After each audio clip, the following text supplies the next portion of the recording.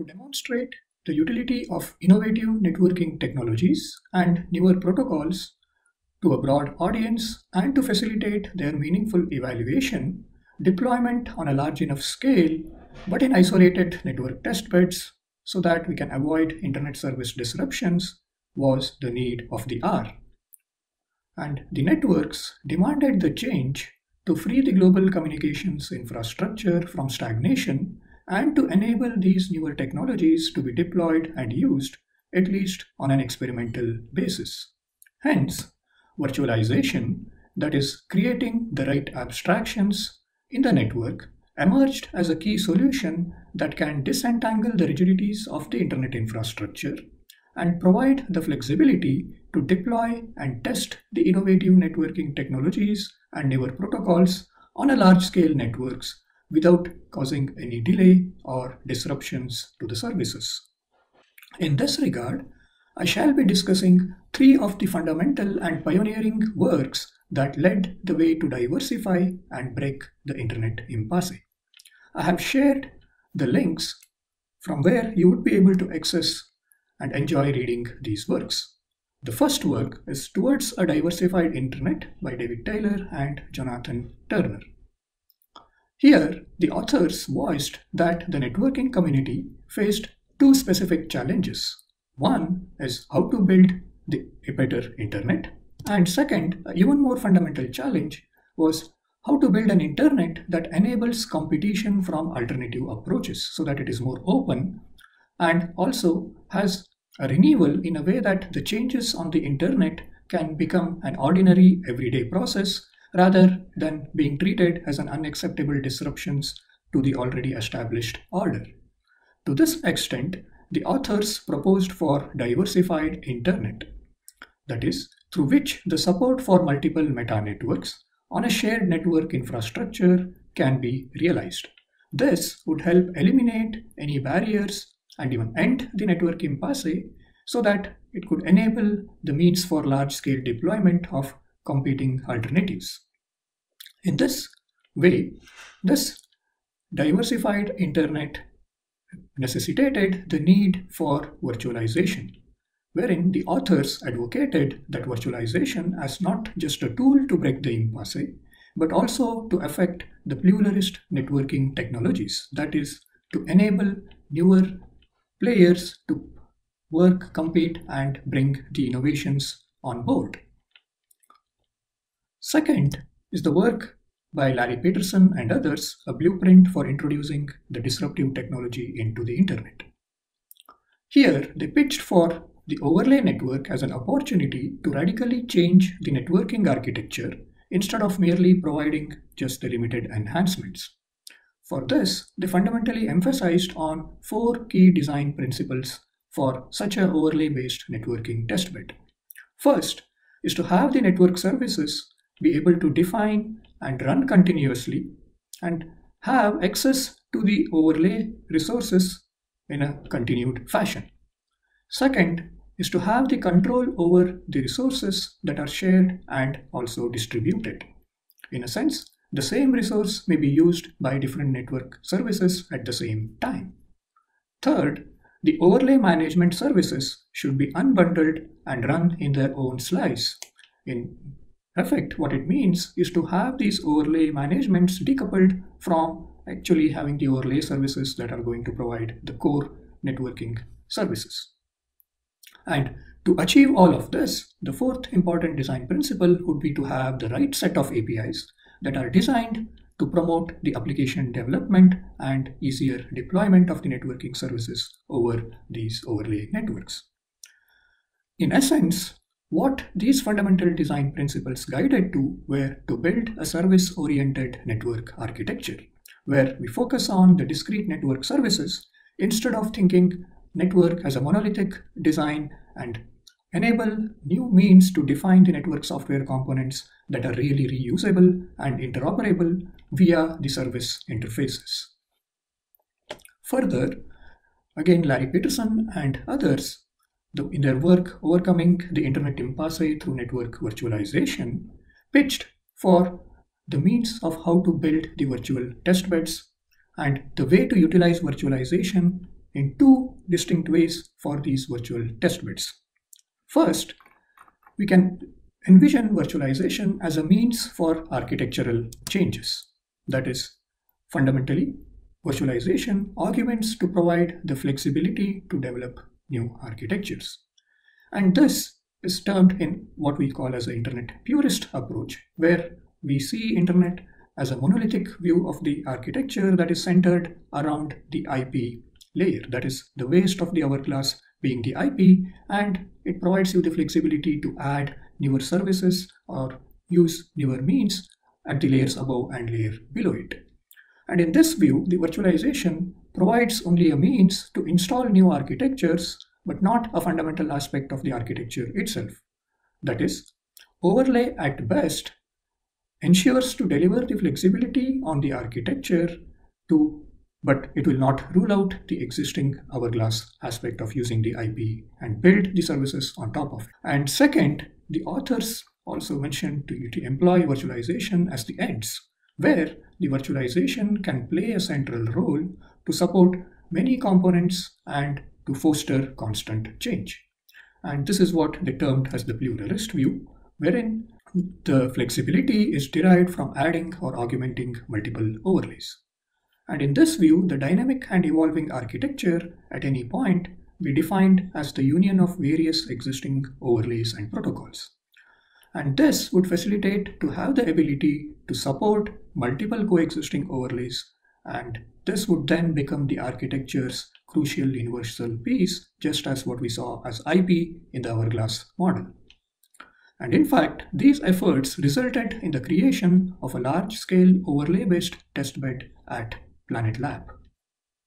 And in a nutshell, these works really enabled to have the networking testbeds that would enable the researchers to readily deploy and test their innovative technologies on a large scale without really affecting or having to wait for the things to be deployed on the internet and also not disrupt any of the services in the internet. So let us try to look at this work, Overcoming the Internet Impasse through Virtualization, in a bit more detailed manner to understand what they really meant by virtualization and how it was affected. And here, the authors, when they said network virtualization, they meant network virtualization to be adopted as a potential strategy for addressing the ossification of the internet through the means of providing the virtualized network overlays. And to build such overlays, the authors fundamentally said to meet specific requirements. And the three important requirements that were necessitated to be met included: one, that the researchers must have the ability to experiment readily with the newer architectures, albeit on the live traffic. That is, the experimental testbed should not require the researchers to work in a different environment than what we consider with internet with the live traffic. So the flexibility for the researchers is to have that access to the live traffic and be able to experiment on those with the characteristics resonating with what you would see on the internet. And second is the deployment path. Once we have tested and validated these innovative technologies, the deployment path should not be any different and should be easy to bring it on practice when we want to deploy it on the internet. So the two testbeds, in essence, when you look at the overlay testbed and the underlying internet testbed, should not differ in any means for the deployment perspective. And third, the solutions to ensure that these broad range of architectural problems that were faced by the internet be addressed effectively, in the sense that when we develop the testbeds, these testbeds, the means to manage them, the means to provide access to them should be far more simpler and be readily accessible and usable from the researcher's point of view than opposed to the hardening of the internet infrastructure. So in a nutshell, in such a virtualized network, multiple virtual networks can coexist on top of the shared substrate or the underlying internet infrastructure.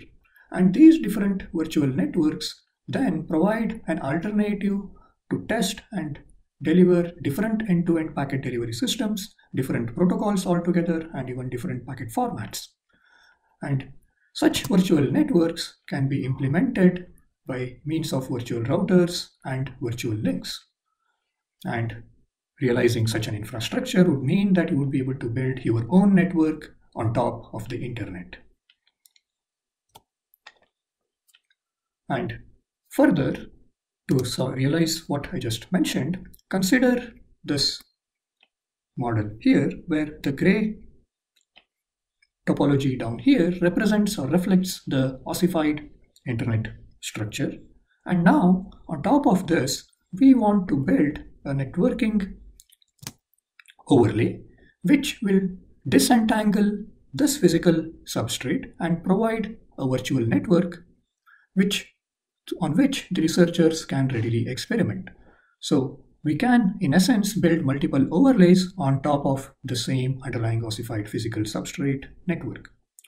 And through this, we can, in essence, have the ability to support multiple coexisting overlays on which different researchers can work simultaneously. So to understand, in effect, what we just discussed, let's step back and look at what this virtualization means in principle and how it is going to be adopted or affected for the network. In essence, this virtualization, when we look at the virtual machines, which are far more familiar to us, they take the underlying physical resources, that's basically the compute, memory, and aspects, and for each of the application's demands, the requirement is to provide an environment on which the distinct applications can be built and run in isolation. And this is achieved through the virtualization of the physical compute and memory resources and enabling what we call as these virtual machines. And this is enabled by the development of a hypervisor that abstracts out the aspects of how to run a program on a given physical memory and CPU and presents itself the APIs to each of these virtual machines that can be heterogeneous in nature and support different applications through the means of providing a x86 environment.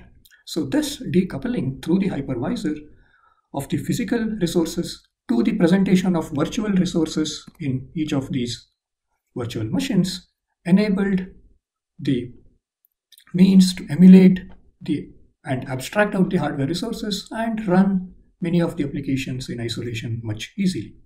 And the same now we want to apply for the networks. And what it, in essence, it really means is considering the physical network, which consists of many of the physical switches and routers and the links joining them, we want to build a network virtualization platform alike to the hypervisor, which basically now abstracts these physical network resources and provides these virtual network resources, which then the workloads that the researchers are interested in are able to try out. And the means for the researchers to do all of this is to enable the network stack, that is layer 2 to layer 7 onwards, the means of how the application layer protocols, network layer protocols, transport layer protocols are all provided as a means on which the independent workloads can experiment and build.